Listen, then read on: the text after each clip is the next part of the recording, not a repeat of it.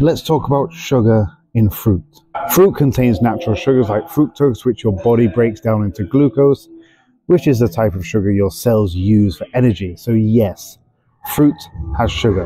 But there's a key difference between an apple and the sugar you find in chocolates and sweets. Whole fruit comes with built-in benefits: fiber, water, vitamins. These slow down how quickly your body absorbs the sugar. That means your blood sugar levels don't spike as fast as they would if you were eating, say, well, them. Here's where it gets interesting. When you blend fruit into a smoothie or eat it dried, you're removing some of that natural balance. It's easier to consume more fruit and sugar than you realize. Does that mean fruit is bad?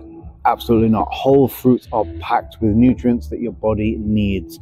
But if your goal is weight loss, then portion size matters.